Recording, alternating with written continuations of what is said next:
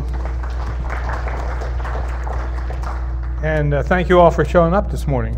I'm happy to be here, and I hope to talk about a little bit about what reservoir characterization. Okay, so first of all, I want to talk about what reservoir characterization is, and this is very much the same definition that was put up yesterday. It's the process of determining the quantitative distribution of petrophysical properties and fluid saturations within an oil or gas reservoir. So we're really trying to look at the distribution of things. Now, you can go through a lot of permutations and combinations of this, but the basic thing is we want to have a map of the distribution of the oil and gas and water and the porosity and the permeability through the reservoir. And that includes things like faults and different bodies of rock that are in there, because those are expressed in this map of petrophysics and fluid saturations. It's the process of doing this, of creating that understanding the productive capabilities of oil and gas reservoirs. It includes determining the fluid properties, the rock properties, and other features that may influence recovery, so that there are a whole series of things that may be necessary to incorporate. You wonder, why do you go to all this trouble? Well, first of all, hydrocarbon reservoirs are economic resources. They're things that we invest in. And because of that, we want to make the best possible investments. We don't want to just throw our money into the slot machine and hope that the three bananas come up together or something. Hydrocarbon reservoirs, they should be produced in the optimum manner, not just for economic reasons, but basically for moral reasons. And hydrocarbon reservoirs, the characterization offers guidance in planning for water flooding and other operational activities. If you want to make a decision on things, you want to have an idea of what's going to happen as a result of that. And finally, there are many interests in these things. There are interests in terms of different operating interests and different royalty interests, different lease holdings and so forth. And it's necessary under some circumstances to allocate parts of the production and parts of the costs among those different interests. And by understanding how the reservoir is structured, then we can proceed to do that. Now I want to make 4 points. Now I'm not going to make these real obvious, but these are basically what the sort of the themes around this talk is structured. So take these down and then note as they come along when I talk about them. First of all, collect all the data that you possibly, or that you reasonably can. Reservoir characterization depends upon data. It depends upon data that may be acquired even before wells are drilled in the form of geophysical data. It includes data that is captured during the process of drilling and completion. Drill stem tests, pressure measurements, logs, swabbing tests, various other kinds of operations that are done to determine what the production of the field is. And then things that are accumulated during the production process, the rates of production and so forth. So because good reservoir characterization depends upon good data. And that leads to optimum design and operation of water floods, even when you use traditional methods of reservoir characterization. I'm going to differentiate between traditional and more esoteric ways that we could use in the future here. And modern methods allow data routinely collected during exploration and drilling and completion and operations to be examined in various sophisticated ways, and that may permit operational improvement. So we want to get all the data we can, because the reservoir characterization process depends upon that data, and that leads to better design and operation of water floods. And we can go ahead and we can really tear this stuff apart and analyze it in ways. Now, I'm not recommending that people who have 5 well Lansing, Kansas City fields somewhere up in Graham County go through an elaborate process for characterization. But nevertheless, the idea that you can do this is an important thing to keep in mind. Water flooding is widespread in Kansas. In fact, the expertise on water flooding is widespread in Kansas. This is the cover of the book by Paul Wilhite, the SPE book on water flooding by Paul Wilhite. And some particular intervals, especially the Lansing, Kansas City interval, the Cherokee group, and the Morrow are particularly good for water flooding here. Some of the other groups are not so good. Some companies specialize in water flooding. That is to say that they either, as they develop their own properties or as they acquire properties that other operators have developed, they will water flood those things by preference and have been very successful at doing that. And despite the fact that there are many high-powered engineers here in Kansas, many water floods are designed according to rules of thumb and traditional methods. That is to say, people sit around a table and they have all the maps that they can find, and they sit there and say, well, I think we ought to put a well here, and the other person says, well, I think we ought to put the injectors over here, and they argue for a while and then they decide what to do. And in fact, this has been codified sort of by a publication by the same guy, Randy Codell, but also Paul Wilhite here. This is from the TORP presentations back in 1989, the TORP water flooding, IOR conference in 1989, rules of thumb water flooding in central Kansas from the Kansas Tertiary Oil Recovery Project. Okay, so why do we do water flooding? What is water flooding? Why do we do water flooding? How common is water flooding here? So that's the introduction to this. As I go forward here, I want to talk about some of the things that we have to gather in order to do that water flooding. One of those things is information on the initial condition and the volume of the reservoir. There are different styles of characterization. There are different ways to approach this thing. And then I want to give an example of a Chesterian valley fill from the Pleasant Prairie field, which is a subject of a master's thesis that was recently completed at KU, and some conclusions. And throughout this thing, I want to make clear that there really are different components to reservoir characterization. There's engineering components that are important in terms of recording the production, recording the conditions, the pressure, the well histories, the well designs, and so forth. There are petrophysical things that involve log analysis, saturations, all those kinds of things. And then there's geology and geophysics, which as a geologist, that's the part I always think about, but it's necessary to recognize those other concerns as well. Let's talk a little bit about the initial condition and volume. There are several different ways in which we can establish the initial conditions for the reservoir, the original oil in place, basically. The first of those is volumetric. That is to say, we can measure the area of the reservoir and the thickness of the producing unit and the porosity of the producing unit and the fluid saturation, oil saturation, and then we can calculate the formation volume factor, and we multiply those four together and we come up with an estimate of the amount of original oil in place. This, if you have a recovery factor for that, and you can say, well, my recovery factor is 20% on primary and another 15 on secondary or something like that, then you can estimate the reserves from this. It's independent of production history. In other words, you only have to have the description of the reservoir. You don't have to have any production history. And it applies to leases and entire fields. It's a little hard to do for a well, but you can do it for a lease and you can do it for an entire field if you want to. Same method, volumetric, very straightforward. Then there's a material balance calculation. Material balance, you have to account for all the fluids in and out of the reservoir. If you've produced a certain volume of oil and a certain volume of water, and then you have the pressure history, you can apply the calculation to this, and you can, and you have to have a formation volume factor as well. You can apply a calculation to this, and you can calculate the original oil in place. If you have a recovery factor, you can calculate the reserve.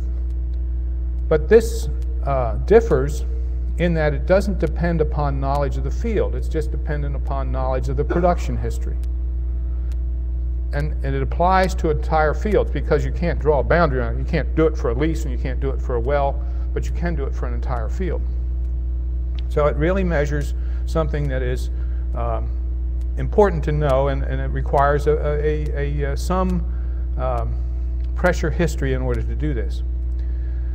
The third thing I have down here is decline curve analysis, and decline curve analysis really doesn't tell you the original oil in place. What it does is tell you how much oil you can expect as long as conditions don't change. So you need a time series record of production, and you simply project that into the future, and then integrate the area under the curve from the present out to the economic limit of the field. And this kind of calculation applies to wells, individual wells, to leases, or to the entire field. So you can do that at any level. But it doesn't tell you the original oil in place. So those are three methods that you can think about approaching these things, and they all depend upon different circumstances. So how do we get the quantities that we need to have? Well, this is from one of those projects that we do in our petroleum design class at Reza Barati. Reza Barati's in the back. You'll see him later this afternoon. This is from one of the projects that we did a couple of years ago, and it shows a map of a small area, small oil field in Ford County.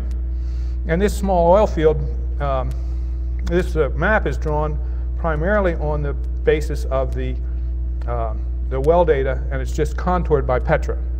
We just turned on Petra and said, contour this thing, and that's what it came out with. Now, Petra doesn't know that you're supposed to have uniform contours or you're supposed to have some other methods applied to this. It doesn't do much interpretation.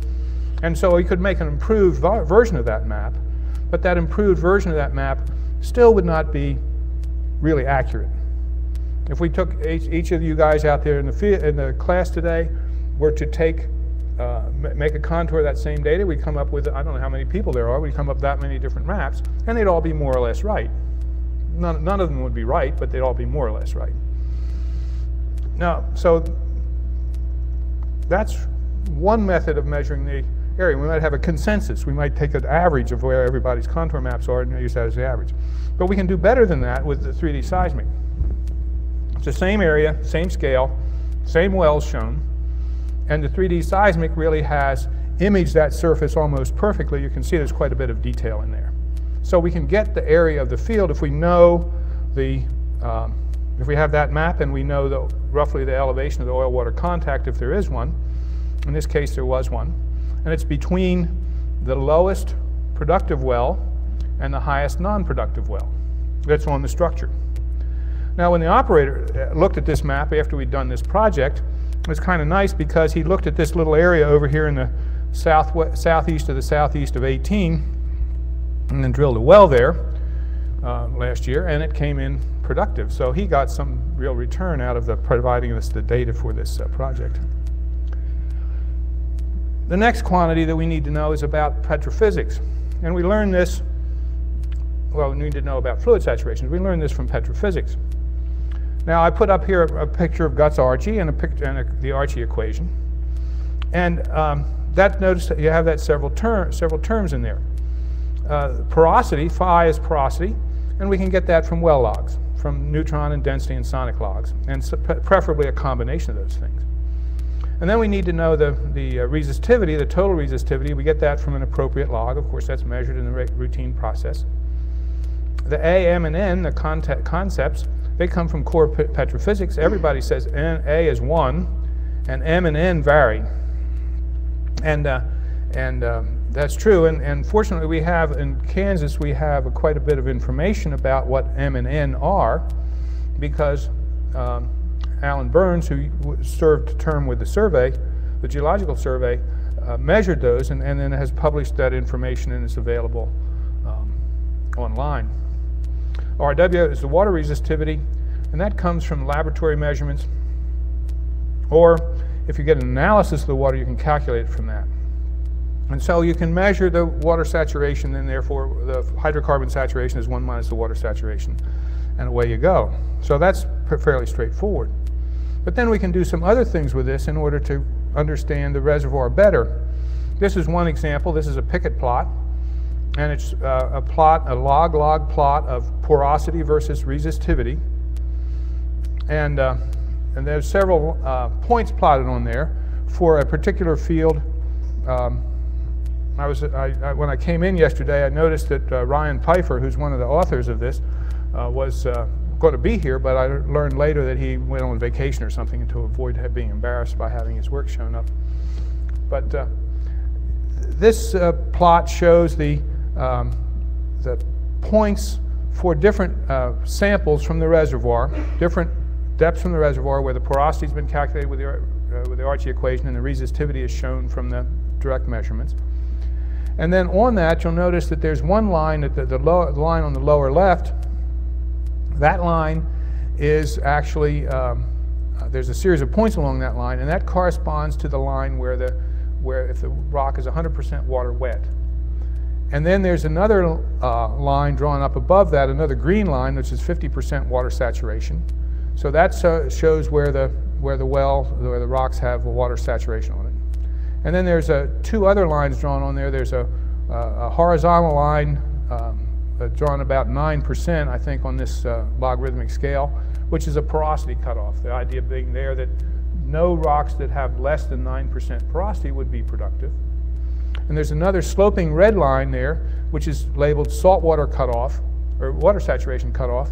And rocks that fall below that line, below and to the left of that line, would not be productive because they have too high water saturation. And so what this plot has done has been to identify those rocks that are most likely to be productive. And generally, as you move toward the upper right from that SW cutoff line, the rocks become more and more likely to be productive, right? So we have here was a clever way to figure out which particular intervals are going to be actually productive in the reservoir. Okay. Now, we also need pressure history. Remember, for the material balance calculation, we need pressure history. And the pressure history we can get from drill stem tests under ideal circumstances. This is a picture of a Horner plot, which is a plot of Horner time versus pressure, and it's a standard way of treating a drill stem test in order to extract an initial pressure from the field.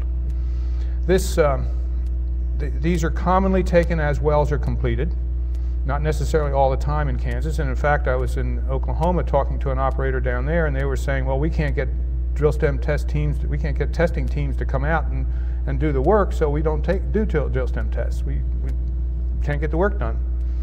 Not enough people in the industry. But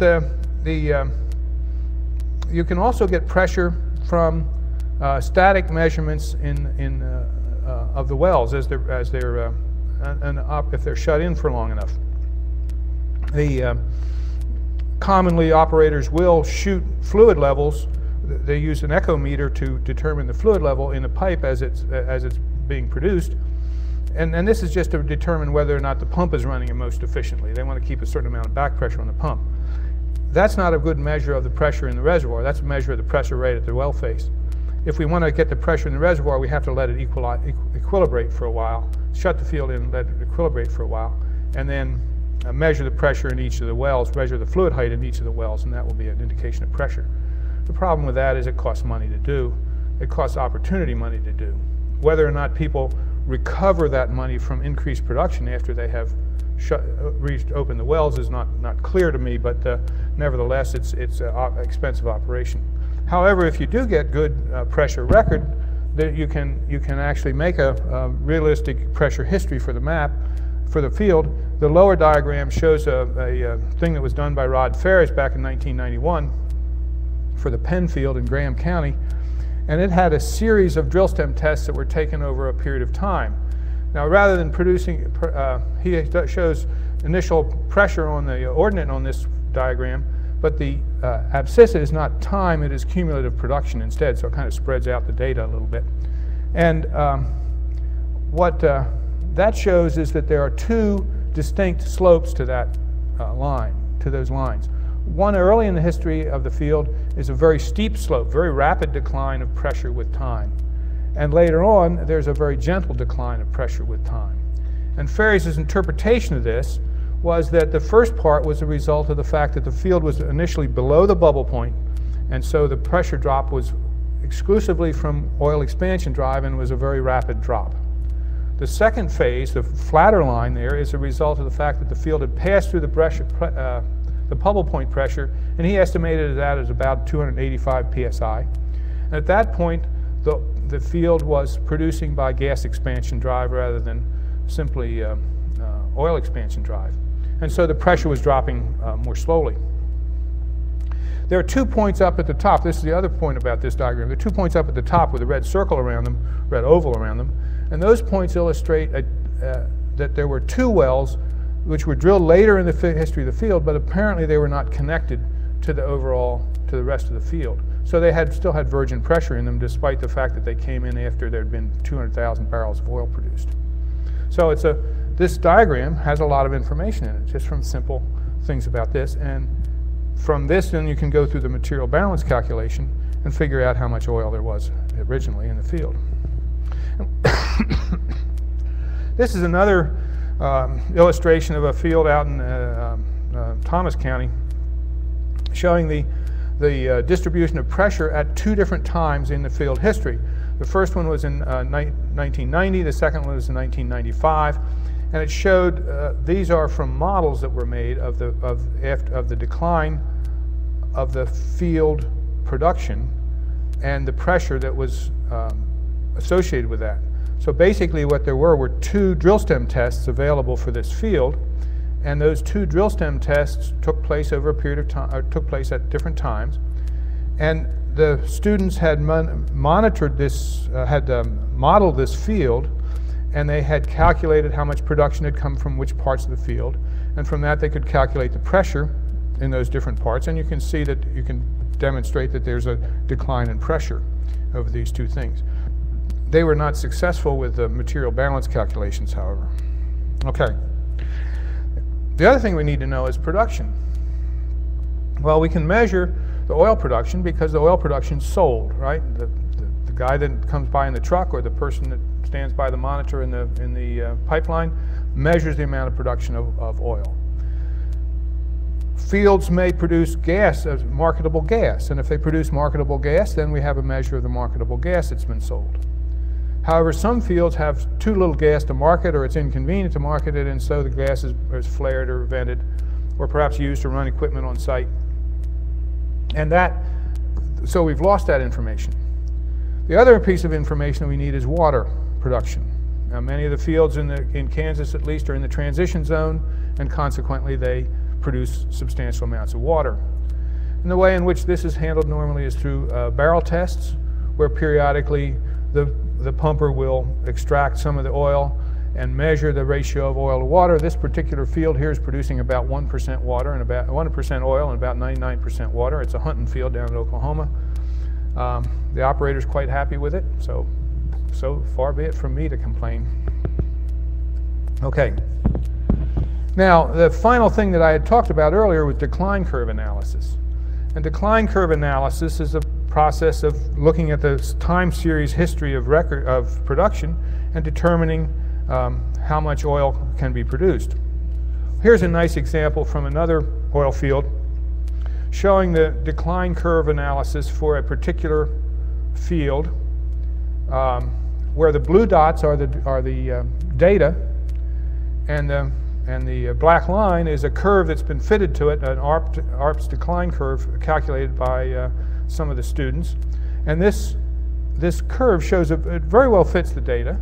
And from this you can project it out into the future, and you can figure out, well, how many wells you have, how much you have to have produced from each well, and therefore what the economic limit of it is, and how much oil you're going to get out of it. So it's a good way to establish the value of that property. The problem is that it assumes that there are no changes of conditions. So that it may be that the economic conditions change. Price of oil goes up, price of oil goes down. They will affect what the operating economics is. If you go in and install a water flood, or you drill new wells, or you shut in wells, that will also affect the shape of this curve and will change its future. So we see, here's another, that doesn't show up very well, I guess, but there's another decline curve here, and you can see that it has a cumulative decline curve on it. Let's see if I can find the pointer. There it is. It has a cumulative decline curve here, but this is the rate curve right here. You can see it's declining nicely through there, and then operator, oops, that's not what I wanted to do. Operator drilled another well somewhere in there. Well, you can see that curve is not nice smooth one like the last one was, and those conditions indicate that there have been difference in the way in which the field was produced, and that affects the shape of the curve. Okay. Now, there's other information that's necessary. We need to know something about the oil properties. We need to know the gravity, we need to know the viscosity, the solution gas-oil ratio. The gravity comes from samples. Generally, during the drill stem test process, the operator will, or the technician will measure the gravity of the oil. When the oil is sold, the gravity is measured. The viscosity of the oil comes from laboratory measurements. Those are not commonly done, but it's relatively easy to do. solution gas-oil ratio from production information. We need to know the bubble point. Sometimes we have to infer that, but it may show up from production rates or from other information. There's the formation volume factor, and I don't know how they get that. Maybe somebody can tell me here. And then there's the mobility ratio. This is especially important for water flooding. Mobility ratio is effectively the ease with which oil moves through the reservoir compared to the ease with which water moves through the reservoir. If the water moves more easily through the reservoir, when you water flood it, the water is likely to bypass the oil. If the ease of moving both of those things is about the same, then the oil should be efficiently displaced by the water as it moves through. So it's an important quantity, and it's basically the ratio of effective permeability and viscosity of oil and water. Okay, there's other things we need to know. We need to know about rock properties. There are things that can interfere with the water floods. Chlorite is a clay mineral that has iron in it, and if it is subjected to oxidizing waters, it will oxidize that iron and produce a precipitate that may block pores. Kaolinite is another clay and smectite and illite are all other clays, and they have mobility issues. That is to say that they may be able to move through the reservoir, and when they do, they move into places where they can block the pores easily, and by blocking the pores, then they can effectively reduce the flow of the water, or they can reduce the injectivity of the reservoir. Ferric carbonates are subject to oxidation. Ferrous, that should be ferrous carbonate, sorry about that. Ferrous carbonates are subject to oxidation just like the chlorides are, and consequently they can cause precipitates that can block the reservoir and reduce the injective capabilities. Something about rock expansion properties, they're pretty small. Permeability. Permeability is really an important factor. But you notice I haven't talked about it yet, and that's because it's very difficult to determine. We can do, if we have core data, we can do a porosity permeability transform, and I'm going to talk about one of those that was done by my student in a few minutes. We can do that transform and get some good information, but that's not necessarily useful elsewhere in the reservoir. And there are no logs that really measure permeability in any quantitative way. So that's a very difficult thing.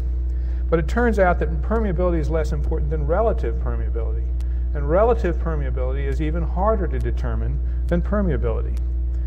And I put down here the means in which we can get that are laboratory measurements or WAG, and I think you all know what WAG stands for, wild-ass gas, right? So here's a relative permeability curve down at the bottom of this figure, and the abscissa is the water saturation from, it's not from 0 to 100, I don't think. No, it's from 0.15 to 0.7, and the abscissa, the ordinate rather, is the permeability for each of those fluids relative to their permeability in their absolute permeability. The two curves, the one that comes down from the left down to the right, lower right-hand corner is the permeability to oil. The other one is the permeability to water. And as you can see, they are the presence of water reduces the permeability of oil. The presence of oil reduces the permeability of water.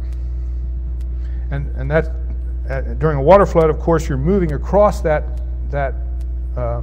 field from left to right, and that changes the permeability of those two things as that happens. Okay.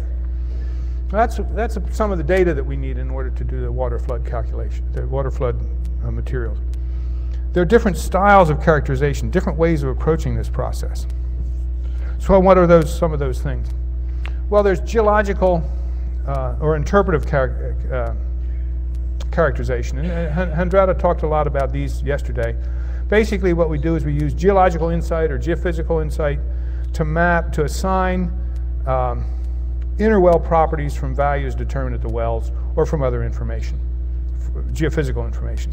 So we have some kind of information, and we use that as a basis for assigning things. And commonly this is done, at least the ways that I've done it in the past have been basically to recognize what we call flow units.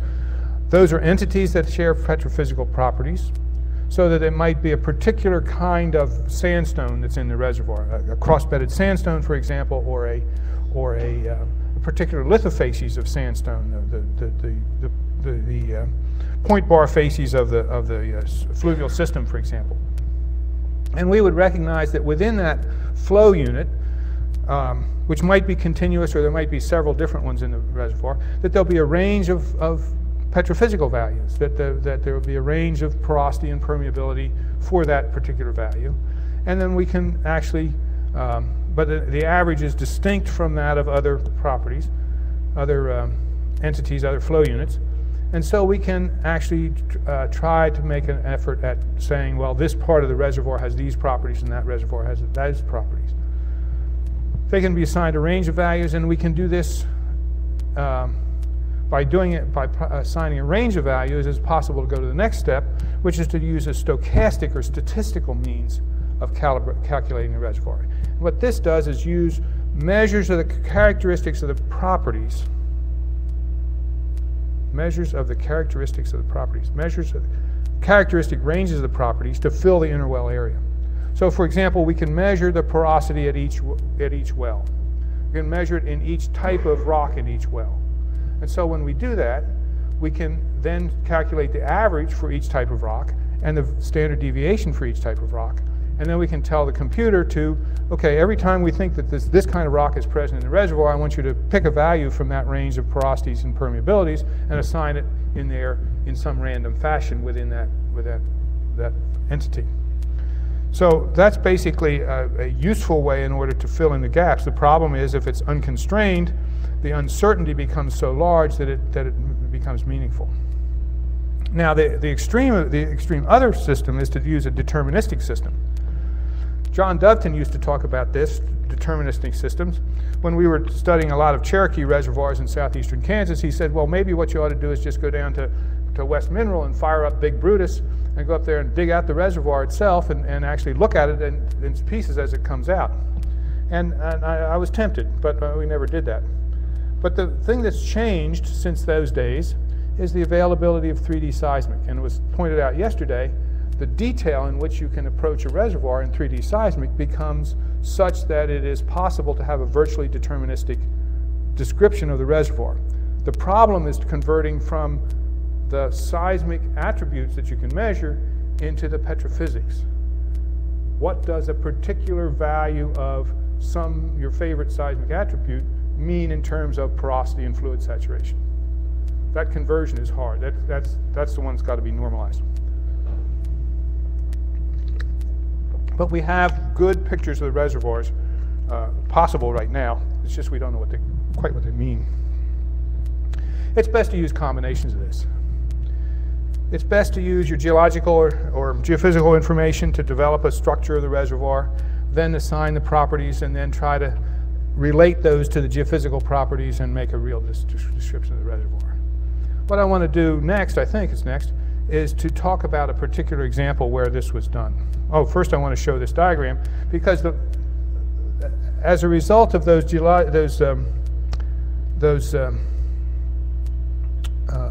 steps of reservoir characterization, it's possible to model the history of the reservoir. This shows a map of the Southeast Campo unit in Baca County, Colorado, and it shows the distribution of oil saturation. And if I can make this movie run, it'll show the distribution. I hope I can make the movie run. There's the arrow right there. And it'll show how this changes during the process of production. And the field went from being from just on primary production to being water flooded, and you can see where that happens. Where's the arrow disappeared on me again. That's not what I want.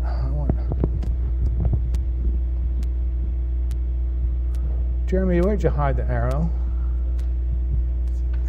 Oh, there we go. Yeah, there we go. Okay. So you can see as the production goes on, the oil saturation drops from red down into gold, down into yellow to green. And then all of a sudden, right there, they start to water flood. You you can actually see how the water flood changes the saturations. Now, when you do this, you have to have your wits about you. You notice that the oil has accumulated over in the southwest corner of that field. And in so doing, what's happened is that it reflects the fact that there is a no-flow boundary over there, and that the oil was forced over there by the increasing pressure of the water. So it's an artifact of the field. But the other thing that you notice is as that thing ran through, is that if you can stop it at the right point right before the water flooding, you can figure out where the oil is, where the most of the oil is, and you can then test your pattern to see whether you have the optimum pattern for the water flood. So by using the modeling, it's possible to figure out what the optimum pattern is. And you could put the wells in exactly the right place. You say, well, put the wells in exactly the right place. Suppose that makes 10,000 barrels of oil difference in the amount you accumulate. If you're going to drill a well anyway, 10,000 barrels is not that much, but putting it in the right place as opposed to the wrong place, 10,000 barrels makes a big difference. We all know what the price of oil is. We can do that multiplication. We all do that multiplication in our head all the time. Now, there's lots and lots of examples of modeling. One of the most elegant ones that's been done here in Kansas recently is the work that was done by the Geological Survey on the Hugoton gas field, where they tore that gas field apart and determined how much gas was originally placed, how much gas is still there. They took it apart geologically in a very elegant fashion. If you haven't read that work, I recommend it to you. It's Marty Dubois and his colleagues. Marty Dubois did that for his PhD, but he had a lot of help. John Doveton and Lynn Watney and a whole lot of Alan Burns and a whole lot of other people were heavily involved in that project. It was a very elegant project. Okay, now I want to talk about an example of this, Chesterian Valley fill in the Pleasant Prairie field. This shows a map of southwestern Kansas. You can see the county names there, and in that, the contours basically are on the top of the St. Louis, and in that, cut into that St. Louis, there's a long north-south boundary, north-south channel, and along that channel there are several oil fields. The one I want to talk about is the one all the way up at the top, the Pleasant Prairie oil field, and it's only part of the Pleasant Prairie oil field. That's I guess a much younger field than this, but this one particular area has a long, narrow valley in it that is filled with sandstone. This is an image of that valley itself, just the Pleasant Prairie part of that valley, and you can see along the right-hand side of it is that very deep, narrow valley. That green arrow down in the lower right-hand corner points to the north, so that's a north-south cross-section. It's a very, very clear, sharp boundary that's been cut into that. Of course, this is vertically exaggerated 10 times, so it shows it up a little bit more spectacularly than it really is. Now, Peter Sr. studied this for his master's thesis. He had a lot of help in that process, some of which was from me, not all of it by any means. But basically, this diagram talks about the workflow, and I've color-coded it so that the blue parts are the data, input data, and input data came in the form of core description. There were 2 cores from the field. There was well log analysis for where he had defined lithofacies in the core descriptions, and then he used those lithofacies to look at the well log porosity, permeability, and other properties from the well logs of those things. And there was core petrophysical data available, that's porosity and permeability data, and so that was used to create a transform calculation from log porosity measurements to equivalent core permeability measurements, and I'll talk about that in a minute. And then finally there was the structural framework, the 3D information that we got from the seismic data that were available. The green boxes talk about the kinds of data analysis that he was able to do. And those were agglomerative, hierarchical, clustering analysis. Okay? You don't have to know what that is, but basically what it is a statistical means of recognizing which samples group with which other samples. So he was able to take the properties that he could measure on the core samples and determine which ones were distinct in terms of the properties that he was considering. There was well-logged porosity to find the best match to core porosity. As I said, I'll talk about that in a minute. And then there was an artificial neural network, which creates means, you teach the computer how to tell different lithofacies apart on the logs. So that where you have core data, you can train the computer, and then you can use that information to use the computer then to interpret the logs in a quantitative fashion, in a probabilistic fashion, to say this 2-foot interval, this 1-foot interval on the log is composed of this facies, whereas that 1-foot interval is composed of a different facies. And I'll talk about that a little bit more.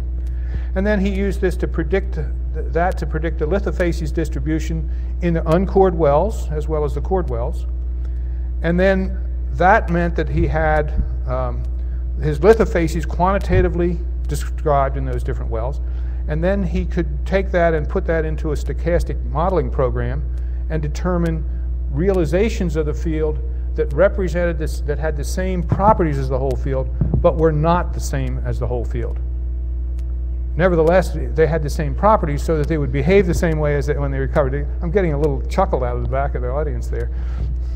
You understand what I'm talking about, though, right? It's a pretend field, right? Okay. Core description, very straightforward. I'm not going to show you a bunch of pictures of lithofacies, but basically standard core description to determine what kind of rock was present. And some of the rocks had nice cross beds like the ones on the right, the ones on the left. The ones on the right, there's right there at 5218 feet, that's a calcite cemented zone, which was a problem with the rocks. The columns on the right here are images of the cores. You notice that there are sandstones and conglomerates. There's St. Louis limestone at the base, and the conglomerates run up through much of the thickness of the thing. Okay. Peter was able to identify lithofacies from the core analyses, and here's the lithofacies he listed there, and then he was able to relate them to the log properties using the log on the right, which is one of the cored wells. And you can see there that there's he has conglomerate and pebbly sandstone, weakly stratified sandstone, conglomerate, laminated sandstone, some missing core, of course, weakly stratified sandstone, heterolithic mudstone, sandstone, and there's some conglomerate, and then it cuts down into the St. Louis limestone beneath that. So he was able to recognize and describe those facies in the cored wells. He couldn't do it in the non-cored wells because he didn't have enough memory capacity in his brain. I'll come back to that in a minute, but first I want to talk about converting core, comparing core porosity and permeability. This first diagram shows just a plot of all of the core porosity permeability measurements. Porosity is on the abscissa, the ordinate is permeability. And what you notice is it looks like somebody turned their shotgun about this way and then fired both barrels. There's a lot of variation in there, and in fact, particular values of porosity, there's a range of 3 orders of magnitude of permeability. So it's not a very precise picture. But because he divided it up into lithofacies, he can be a little bit more sophisticated about it than that, and he can make this diagram, which shows sandstone versus conglomerate. The sandstone's in yellow, the conglomerate's in red. And there's a pretty good separation between those two. It's better. That gives the R squared for the first diagram was 79, about 0.8. This one's about 0.82, a little bit better. But the conglomerates is worse, 0.05. 0.57, so that's not significantly related. But then he noticed that there are those 4 yellow points, right, 4 or 5 yellow points right at the tip of the conglomerate line. So what he did was, he divided it up first a little bit into, there were 2 types of conglomerates. There was one type of conglomerate that's a basal conglomerate, and then there were conglomerates up in the succession. The conglomerates up in the succession tended to have calcite cement in them, whereas the basal one did not. And so he divided it here where the blue line is for the non-basal conglomerates and the red line is for the basal conglomerates. And the basal conglomerates are useless, 0.27 for an R squared, and the non-basal conglomerates are a little bit better, 0.6. But the sandstones are now about 0.85. And notice that he's taken those few points that are right in here that are labeled sandstone, and they're now part of the conglomerate picture now. So that's part of what makes the thing less good. He's moved them over there to that picture. Okay. Then just remember there are 4 different types of sandstone. There's laminated sandstone, cross-bedded sandstone, and so forth. And when he separates those out, then he finds that those particular things have very high correlation coefficients between porosity and permeability, with one exception. The blue here, which is the cross-bedded sandstone, has low correlation, 0.858 for R squared. But the others are all in the 0.9 range, 0.94, 0.95 even for their correlation coefficients. That means there's excellent correlation between those things.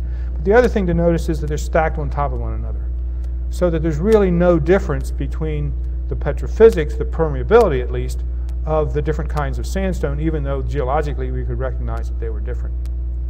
He can demonstrate that with a cluster analysis. This is a cluster analysis. A cluster analysis determines the degree of similarity between things, and the scale here, the dissimilarity scale goes from 0 to 600 on there. So the things that separate, you'll notice there's some faint lines in there.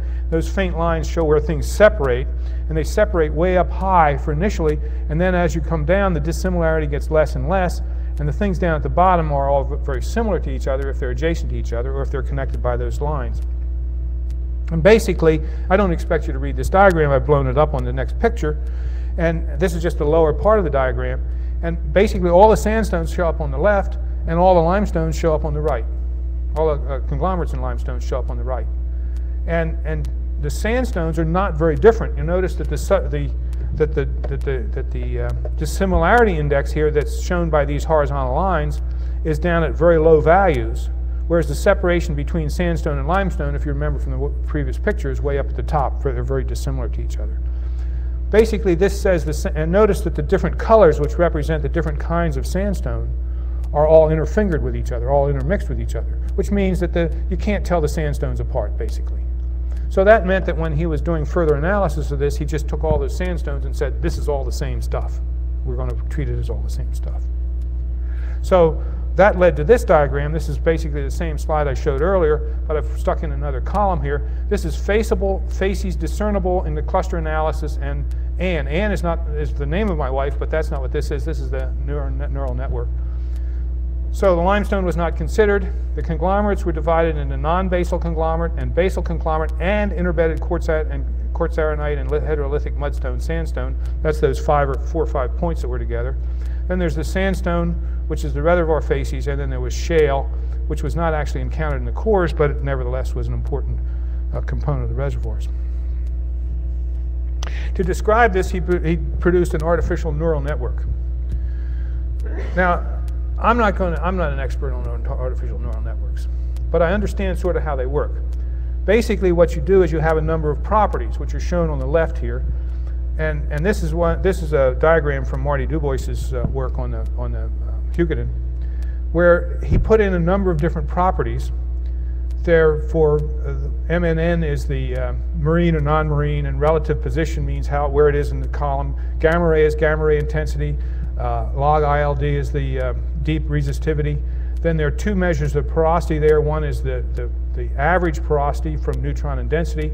The other one is the difference between the neutron and density porosity, which helps distinguish between sandstone and limestone and shale.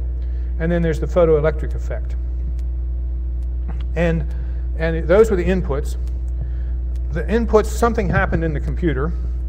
And what the computer did was calculate the probability that a particular layer of rock met a particular set of criteria. Now, you train the computer based upon core data.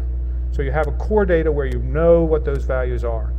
Then you can feed in these values from the log, and then the computer will calculate the probability that each of those, each interval in the log is of a particular facies. It might be 80% that it's marine facies and 20% that it's non-marine. There are the hidden layer is characterized, it says here, by the number of nodes. That is how many little circles there are. And it's characterized by the damping parameter, which tends to keep those things from acting as strongly as they might. The point here is not that you should understand artificial neural networks. The point is that you can use this to calculate the probability that particular intervals on logs of uncored wells represent particular lithofacies. So you can make a probabilistic statement of that sort of thing. And you can show how they actually do. Here's a couple of examples here. Senior ran several different cases of this. And this shows two of those cases.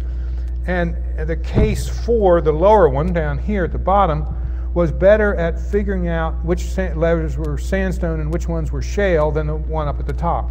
You notice the one at the top, there are a lot of low gamma curves there, which are labeled gray, which is shale, whereas they should all be labeled yellow, representing sandstone, as they are in the lower curve. So what this showed was that that case, as that one was set up, was more discerning about the lithology of the reservoir. So he trained this, this computer using the information from the cores, and then did a sample, was able to analyze the non-cored logs to produce a depiction of the reservoir. He then took that information and, using Petrel, not Petra, but Petrel, the Schlumberger product, to make realizations of the reservoir which represent the fractions of the reservoir that are of particular lithofacies and something about their extents, and honor the well data. So it's two things that are controlling it here. One is the lithology at the wells. The second one is the fraction of each of those lithologies that's present in the reservoir based upon the well samples. And so this particular diagram shows a transect through the reservoir. Now, you're saying, well, that's all cool and everything, but what good does it do us? Well, let's think about this. First of all, this is one transect. It happens to run right through all the wells in the field, all right up and down the axis of that little narrow valley. And so that's one factor. There are other transects that can be done. It was a narrow field, but nevertheless, depending upon the bin size that you use in this thing, you can make several different transects, both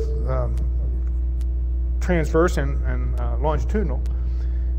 And you can also have Petrel make multiple realizations of this, so that you can have 10 different views of the same reservoir that all share the same properties.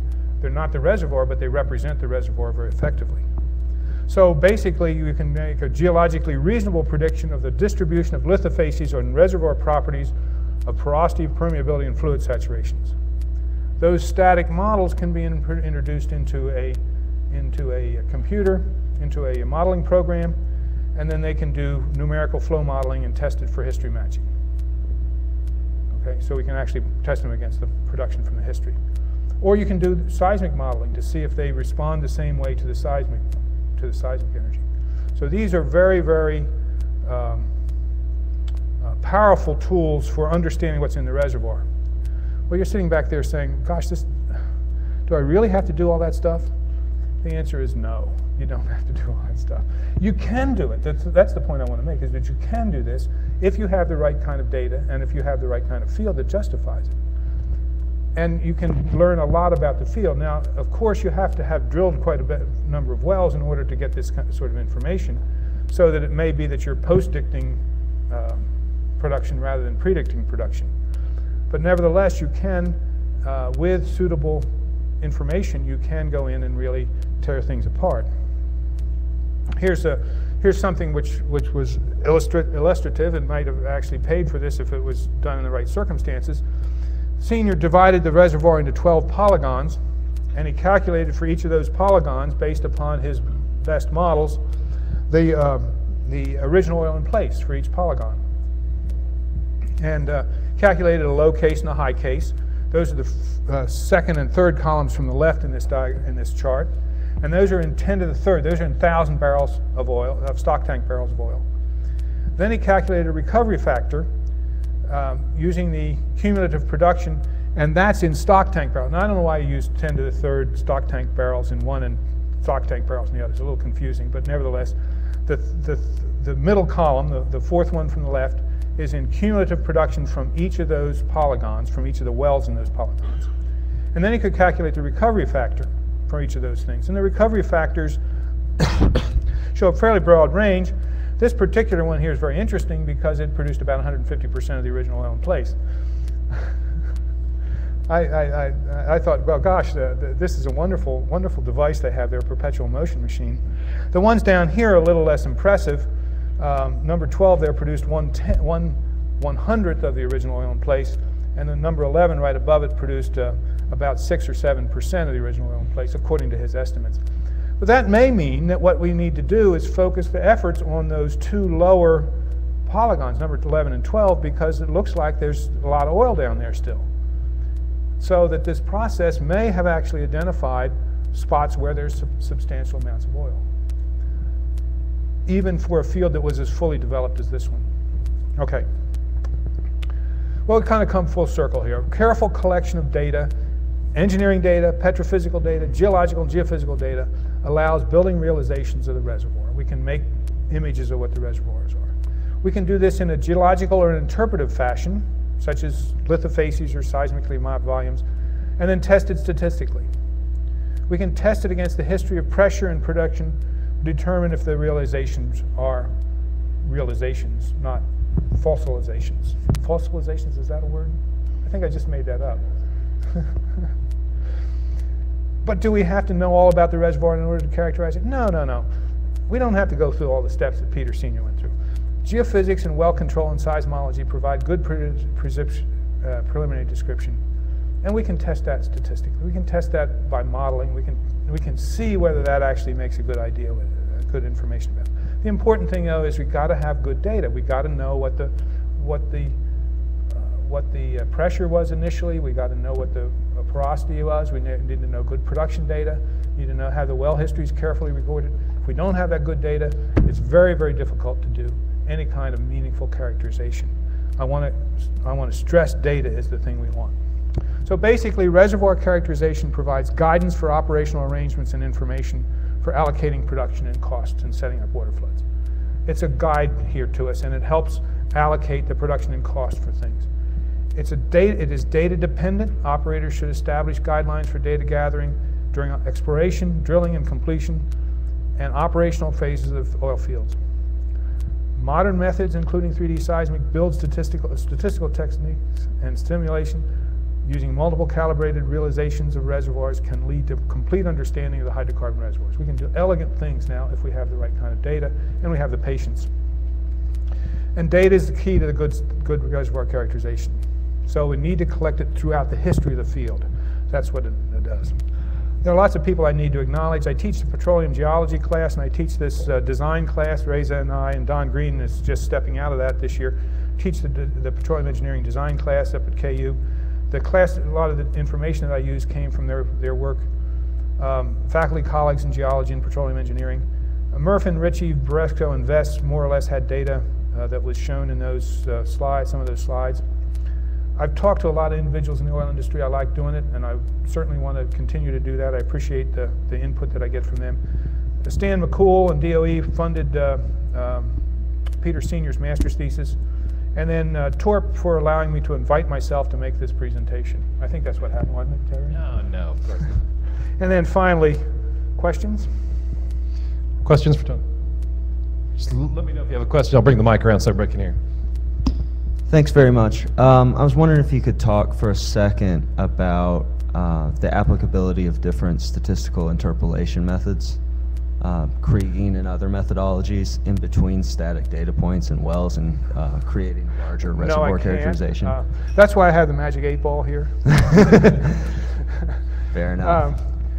No, I'm really not a statistician. John Doveton is good at that. John Davis, who used to be with the Geological Survey, now is teaching at, lives in Baldwin, Kansas, and teaches at Baker University sometimes, and sometimes in Austria. He is a leading expert on that actual subject. He has a book called Geophysics and Data Analysis in Geology, I think it's called, that is sort of a standard work on that process, and those folks can deal with it. They're specialists in that. We're very fortunate. We have excellent people here at the university for dealing with a whole range of questions in the petroleum industry, and I would guide you to those people. Fair enough. Thank you. What else? Let me grab you the. So most of the data from the vertical well. Have you ever start look at some horizontal well or new way to open the Horizontal? Yeah. No, I haven't done that. We teach primitive methods in some respects. I mean, it's just that the same methods would presumably apply to horizontal wells. It's just that they wouldn't be stratigraphically controlled, but geographically controlled. So you'd be moving laterally. Next question: anybody try to use horizontal well to the water flow? Yeah, there's been quite a bit of work on that. In fact, related to recovery in Canada, the steam floods where there's steam floods rather than water floods, there's been a lot of modeling of the effect of fluids running through the reservoir. I can't provide you any references to that, but that's been a very important topic up there, because even though we have the image of the oil production from Canada involving ripping up the trees and digging big holes, most of the production is underground from steam floods and other enhanced oil recovery methods that are very dependent upon, for optimization, are very dependent upon how you place the laterals and so forth.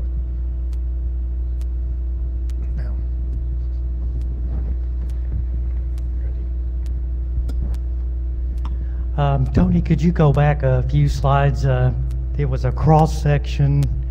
That one? No, go down. I think it's that one. Looking at that, would the green be interpreted as being productive zone and the blue as shales or non-productive? The legend over there says that the yellow is the sandstone. Okay.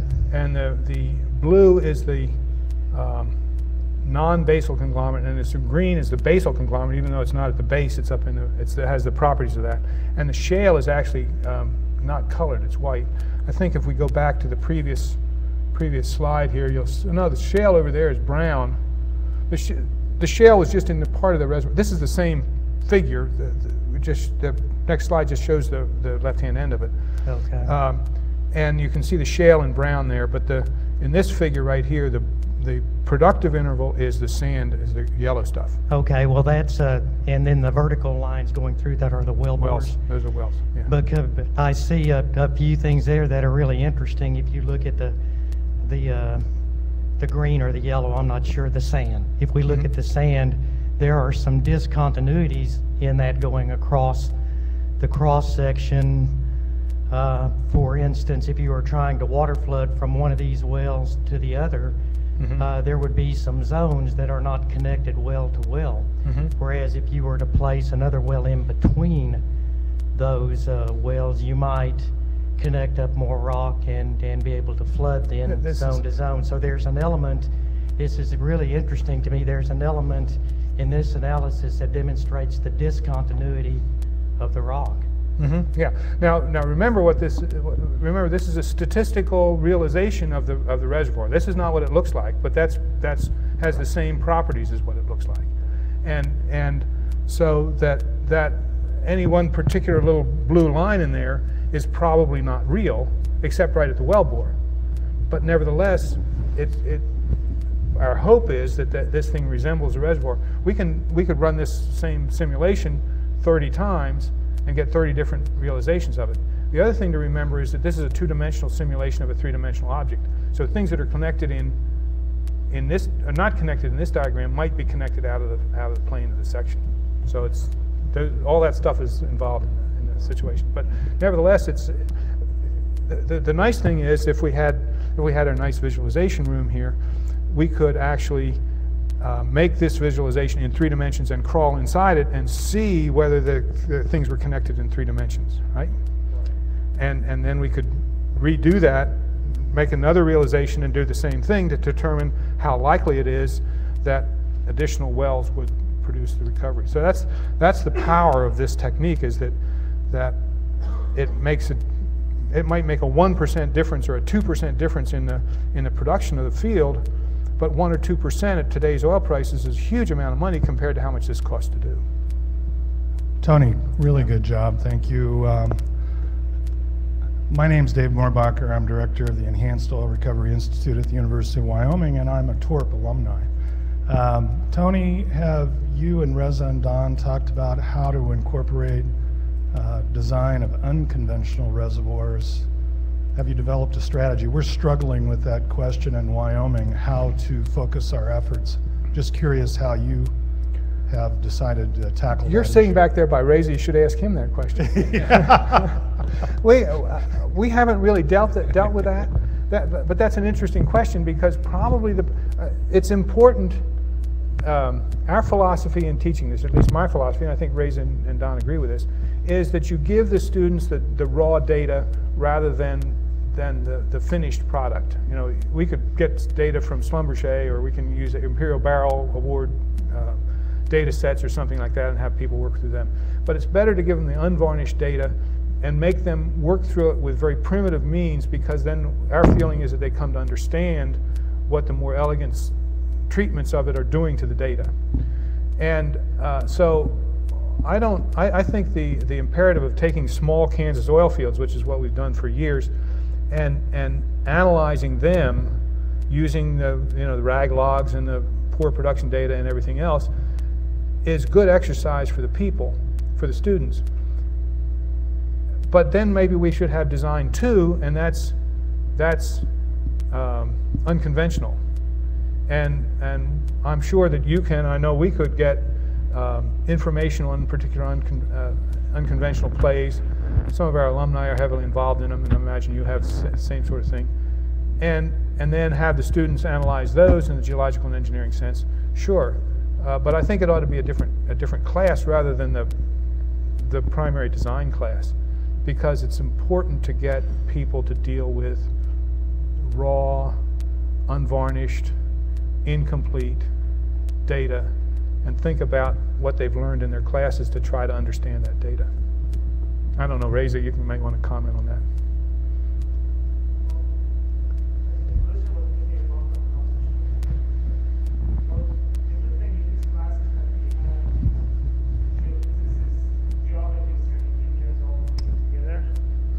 And this actually makes us capable of working on more unconventional reservoirs. And in fact, we are looking for a reservoir with seismic data. It could be conventional or unconventional. The only concern and constraint here is the timing. We only have 4 months, and we are typically looking for a small to medium-sized reservoirs.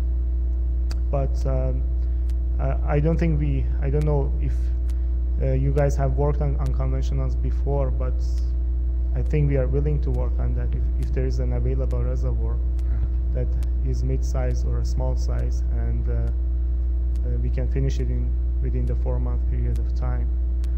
But I don't know if I answered David's question. I'll definitely talk to him about that later. Stick around for the last presentation this afternoon, because Reza is going to talk about one of the projects that we did, the project that was done this year, and some other related information, so you get an idea of the kind of stuff that we do with that class. Any more questions for Tony? Okay, we got one more. Okay. Yes, I got a question. Can you go back to that slide with the Chester and Valley field? It was where you showed 3 separate fields within the valley. Four, I think, yeah. There it is. That's it. You know, 4 of them. In that picture, where the 4 fields are, is that where you most likely the highest concentration of those sands were at? And then in the rest of that valley, was it mostly shale? Well, I can show this picture right here. This is for the Pleasant Prairie field, and there's a fault right there that cuts it off. And so you go down into the water leg immediately to the south of the field. The rest of them, I'm not sure. We're going to, this valley train has been the subject of a substantial study that Marty Du Bois is working on, and John Ewell and Lynn Watney is kind of overseeing it. And then I think Dennis Hedke's involved in that, and some other people involved in it, as well as Peter and myself, and I don't know who else. And we'll probably do some kind of an analysis of that trend as a whole. The Wide Awake and Shuck and South Eubanks fields have been studied by various people. I forget, one of them was done by Ernie Morrison, and Montgomery and Morrison was done several years ago. I forget which one. I think it was South Eubank that was done there. Those southern ones tend to be more tidal rather than fluvial sands. The sand has a different character. They're not as productive as this one is. So it's a different kettle of fish down there. So I can't answer the question. I don't know what's in between. Okay, thank you.